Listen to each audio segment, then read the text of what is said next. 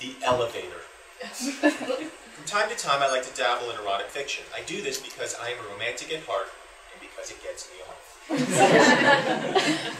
You're in an elevator with a pretty girl. As the doors close, you both reach for the same button.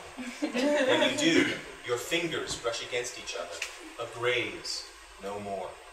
She smiles, embarrassed, and looks away. Well, well, looks like you're heading to the same floor.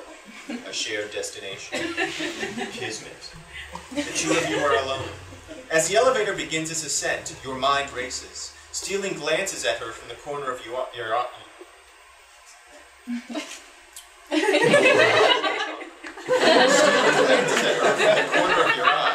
You wonder how to speak to this delectable creature. What can you say to bewitch her as much as she has enchanted you? The words, when they come, are perfect. Same floor, huh? A breath, the scent of lilacs as she turns to you. Her response fills you with delight. Huh? She says. You waggle your freshly waxed eyebrows at her and nod mischievously toward the elevator wall. Same floor. You and me. Her dappled eyes go to the button, the only button lit, and she says, I guess. Indeed, you say with confidence. You have made contact.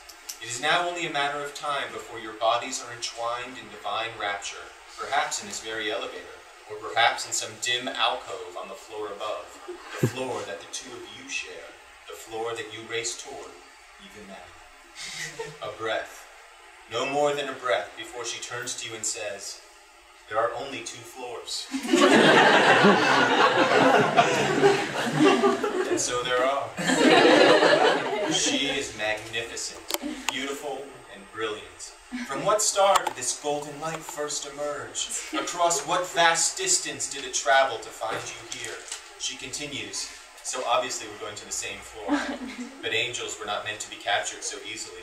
She clearly likes the chase. And so chase you shall.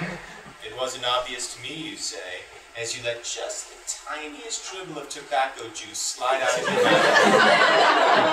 mouth. Just enough so that it catches the light dripping into your plastic dip cup. And a deference to you. Listen, a-hole, she says. This hospital only has 2 floors. The ground floor and upstairs where I get my effing chemotherapy.